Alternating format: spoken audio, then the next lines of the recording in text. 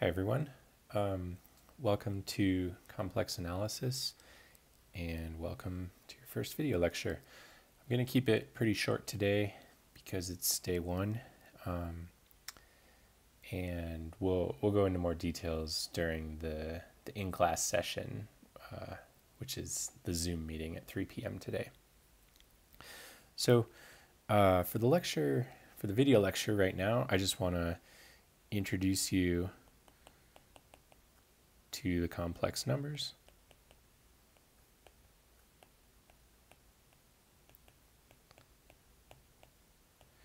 Which I'm sure many of you have seen before. So some of this will be review, but probably by Wednesday, for most of you, we'll be doing new stuff already. And for some of you, today will be new as well, but I just want to start off by getting us on the same page. So we'll just do an introduction. So where do they come from, first of all? So one of the most fundamental questions in mathematics, one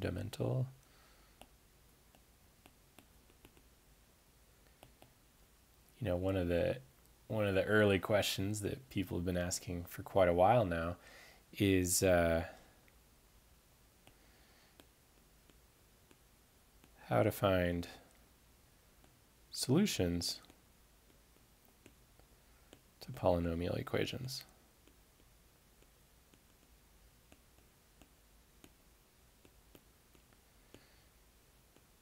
Why? Well, because these are some of the simplest equations that you can write down, and they appear all the time in real life, and so finding their solutions turns out to be really important. So for instance, hopefully I don't have to convince any of you of the importance of linear algebra, but linear algebra is all about finding solutions to linear equations, right? So this is polynomials of degree 1 here. Looks like x equals 1 in this case.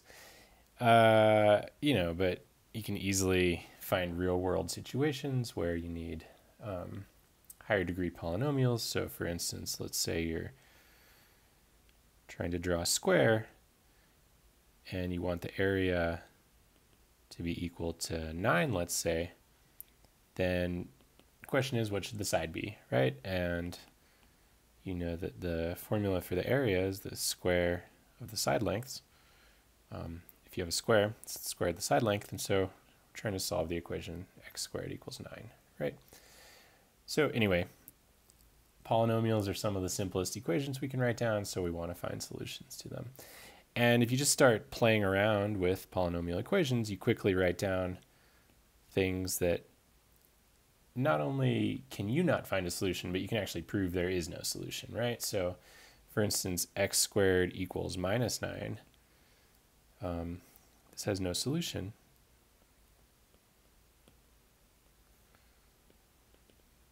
Since if I take any number, any real number, and I square it, I get something positive. Or at least non-negative. So I'm never going to get 0, or I'm never going to get a negative number, right? And the idea behind complex analysis, behind complex numbers, is what if we could take the square root of negative numbers? Let's just pretend we can.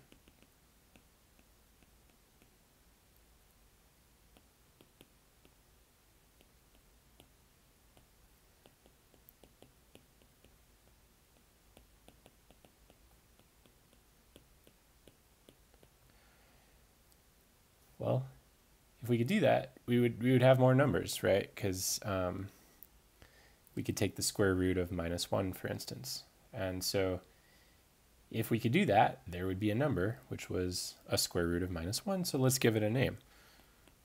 So let's let I be equal to the square root of minus 1. I put it in quotes because it's not a real number, but we're just pretending it is, right? And so in other words, what I'm saying is this made up number, which I'm calling I is for imaginary, so this imaginary number,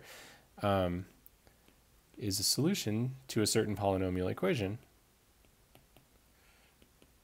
which is the equation x squared equals minus 1, right?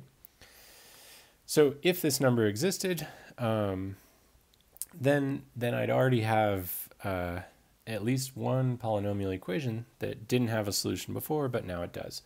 And by the way, you can notice then that if I is a solution to this equation, then minus I is also a solution.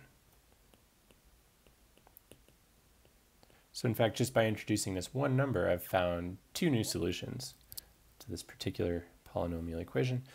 And it turns out lots of other equations also now have solutions if I allow myself this imaginary number. So I can also now solve other equations in terms of this imaginary number. So, for instance, the equation x squared equals minus 9 from before, if I try to solve this, this is going to say that x has to be equal to plus or minus the square root of minus 9. But I can factor negative 9, right? So that's the square root of minus 1 times 9. And the square root of a product is the product of square roots.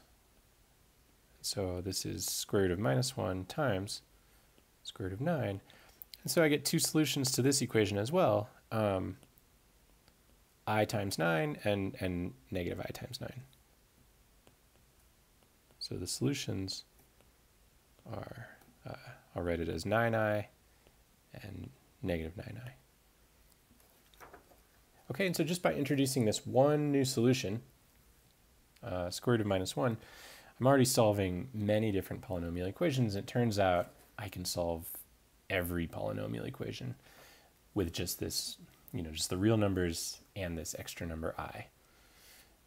So for instance,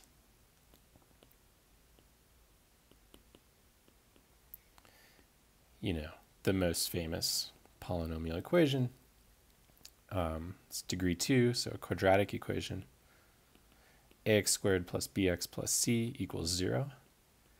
If I try to solve this, in other words, if I try to find roots of the left-hand side, the quadratic formula says that this has solutions. X equals to negative b plus or minus square root of b squared minus 4ac, all of that over 2a. And you've been taught that when the discriminant, this quantity in here, is negative, then this has no solutions. But now that we can take square roots of negative numbers, we're going to get solutions to this equation. And in general, actually, the fundamental theorem of algebra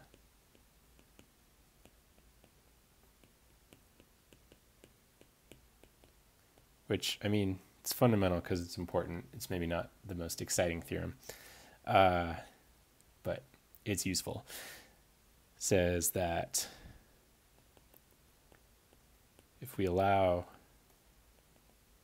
imaginary numbers,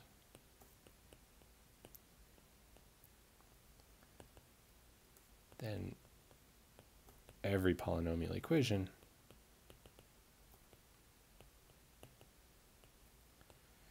has at least one solution.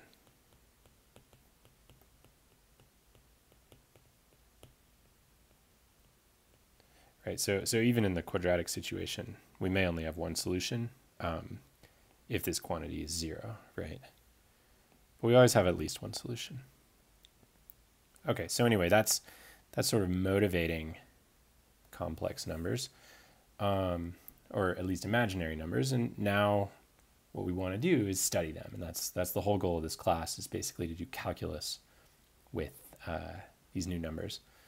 So the first thing to observe is we can make new numbers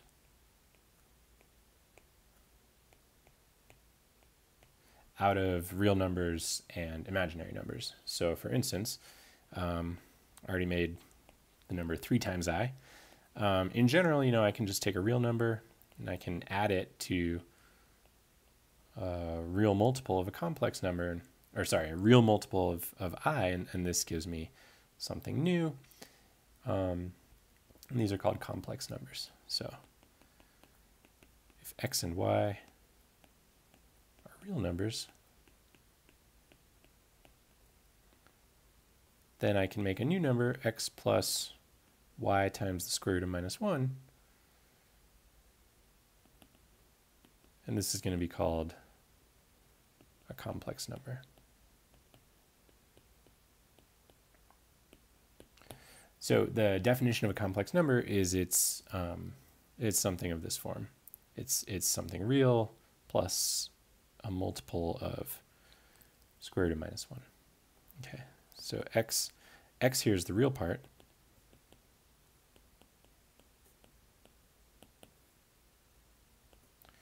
And we call y the imaginary part.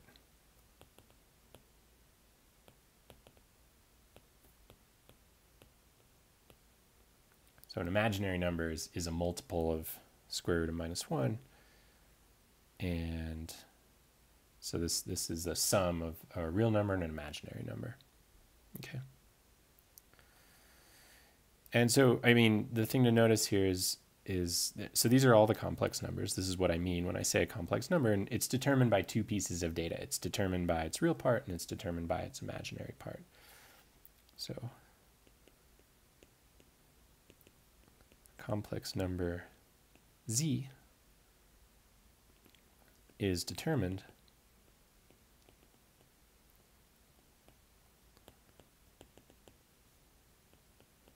by its real part and imaginary part. So sometimes we will write some complex number, which is equal to x plus iy, as just a pair of the 2 pieces of data we need, the real part and the imaginary part. So it's determined by x and y, so we could just write it as this pair of real numbers. Okay, and what this means is that we can visualize complex numbers as pairs of real numbers, and we know how to graph pairs of real numbers. They live on the plane, right? And, the notation is suggestive here. It's got an x coordinate and a y coordinate, right? So I can visualize a complex number as a point on the plane.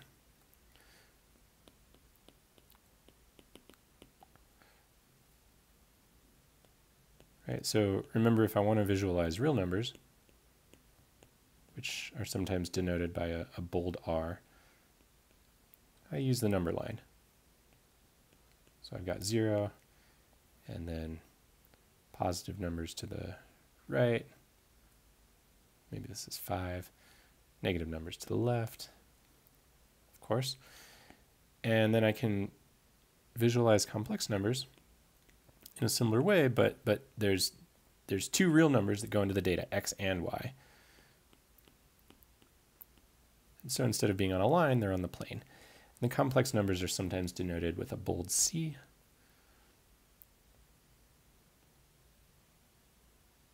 So here's the plane.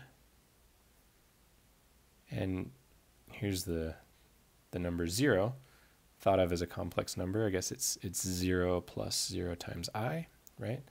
So in coordinates, it's just 0, 0. And let's graph a few more. So just the number 1 is right here, because its y coordinate is 0, right? 1 is the same as 1 plus 0 times I. Negative 1 is right here. And so you can see you've got the real numbers living inside here as the x-axis. So this is what's called the real axis. And right, because 1 is equal to 1 plus 0i, which can be represented in coordinates as just 1, 0.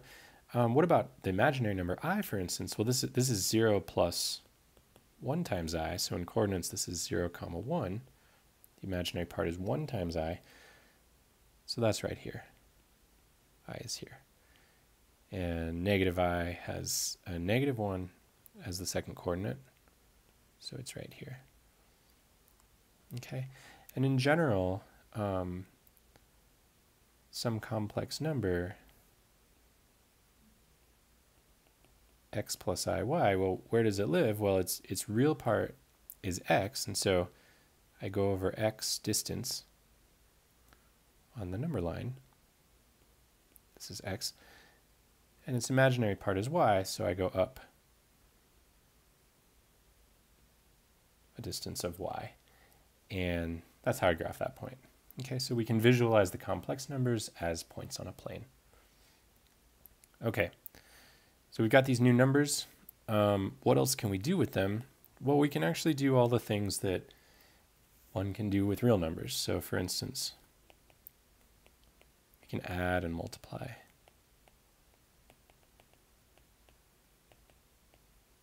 Them. Why? Well, we know how to add real numbers and multiply real numbers, and we know how to multiply I as well because we know what I squared is. And that's kind of enough to tell us everything. So for instance, let's say I've got z1 is equal to x plus iy, z2 is equal to a plus ib, so a and b are also real numbers here. Then z1 plus z2, I can figure out what this is. It's x plus iy plus a plus ib.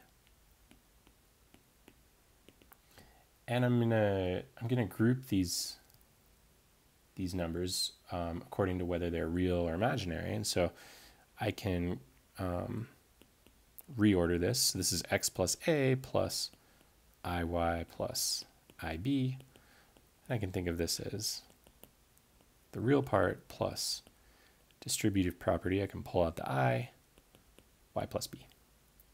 Okay, and so this new number has real part x plus a, is just the sum of the two real parts, and its imaginary part is the sum of the imaginary parts. Multiplication is a little more interesting. If I want to take z1 times z2, you end up with a formula that you probably wouldn't be able to just guess. You know, addition, you could sort of guess that this is what happens, but the multiplication is more complicated. In particular, it's not going to be x times a plus I, y times b. That's not going to be the right thing to do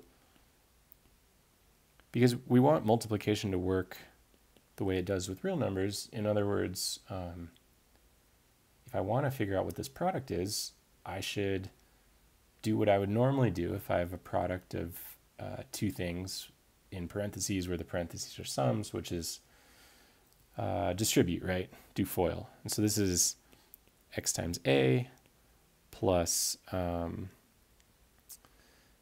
I don't know the best order to do this, but x times a plus x times ib plus iy times a plus iy times ib.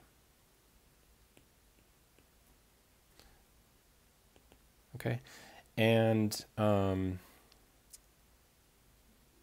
I can reorder some things here. So let's see here. This is xa plus, I'm going to pull the i's out to the left. So I xb plus iya. Here I have two i's, so I get an I squared times y times b. But we know what I squared is, right? It's -1. That's how we defined I. And so this part is equal to just negative yb. So now I can group things according to whether they're real or imaginary. So this is xa minus yb plus I times xb plus ya. So just doing multiplication as you would hope it would work. This is what you get, and this turns out to work really well. So a couple questions at this point, which I'm not going to answer, but I'd encourage you to think about. Can we divide complex numbers? Can we take two complex numbers and divide one by the other?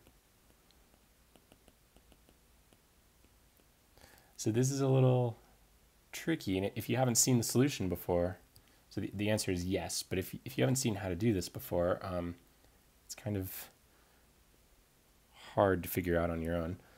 But if you haven't seen it, I'd encourage you to play around with it, see what you come up with. And then the other thing is, we know how to graph complex numbers as points in the plane. So the question is, what does adding and multiplying look like visually? If I graph these 2 points in the plane and I add them or I multiply them, what's going on in the plane? Where's the new point land, basically, in terms of the geometry?